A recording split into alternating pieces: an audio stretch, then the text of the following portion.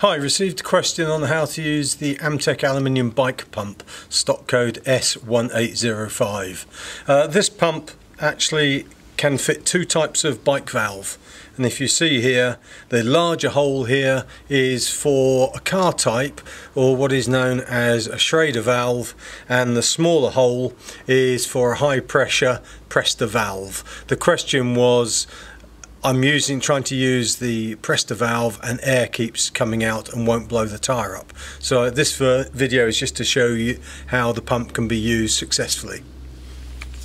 The handle comes out and then turns through 90 degrees, which then gives you a decent, you can see like a T action to pump, and then you press it onto the right size valve, and then in order to lock the pump onto the valve, you lift this handle up, and then when you pump, air will be coming out of whichever of those two valve sizes you've selected.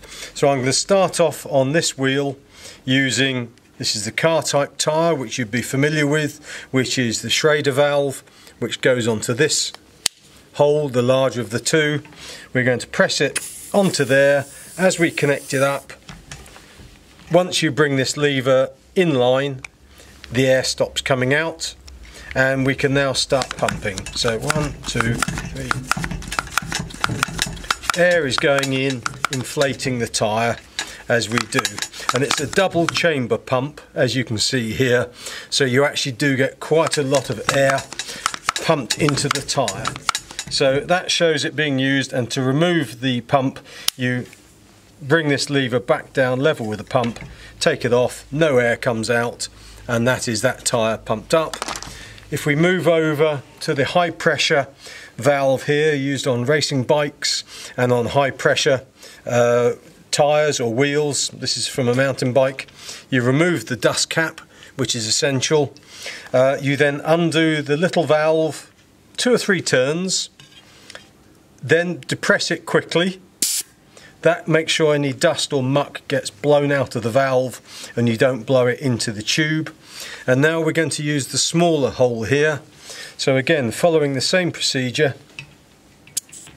push it onto the valve, lock it on using this lever, and now, same as before, pump. To remove it, take the lever off, and now tighten up that little valve and replace the valve cap. As the video shows, the Amtech aluminium bike pump is suitable for inflating both types of valves found on all bicycles. That's the standard car type known as the Schrader valve, or the thinner higher pressure valve known as the Presta valve. It has a double barrel function here, so it puts a lot of pressure into the tyre with relatively few pumps. I hope that helps. For details on any other tools for the home, garage and garden, please go to amtechdiy.com.